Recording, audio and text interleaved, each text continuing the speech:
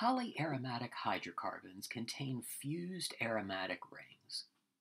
Some examples shown here include naphthalene, anthracene, and phenanthrene. Formally, Huckel's rule only applies to monocyclic compounds. What we mean by this is that formally, Huckel's rule can only be applied to a single ring whose aromaticity we are considering. However, when rings such as benzene that are aromatic are fused together, the resultant compound typically retains at least some aromatic stabilization.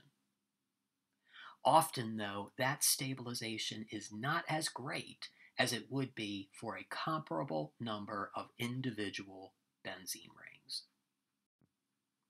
For instance, naphthalene has a resonance energy of 61 kilocalories per mole. This is essentially a measure of its unexpected stabilization. If we had simply added the resonance energy for two benzene rings, we would have anticipated a larger value. Each benzene ring has 36 kilocalories per mole of resonance energy. Multiplying that by 2, we would have anticipated 72 kilocalories per mole of stabilization. However, naphthalene has only 61 kilocalories per mole of stabilization. The reason for the reduction in resonance energy is that each ring is not fully aromatic, if you will, in each resonance form. 3 resonance structures of naphthalene are shown here. In the first resonance structure, the left-hand ring could be considered fully aromatic. In other words, it looks just like a regular benzene ring. The second resonance structure can be drawn in 2 different ways, depending on whether we are counting the middle set of pi electrons as being with the left or the right-hand ring. Either way, only one of those 2 rings can be considered fully aromatic.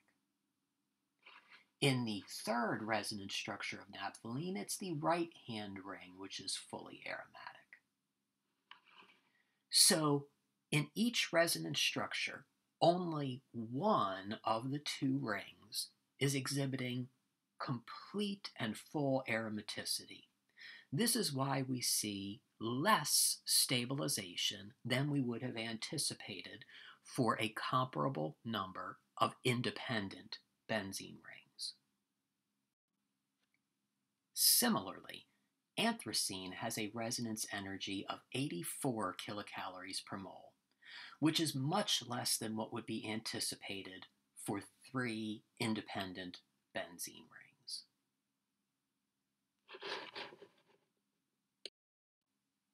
The next video in this series will continue our discussion of aromaticity with ions.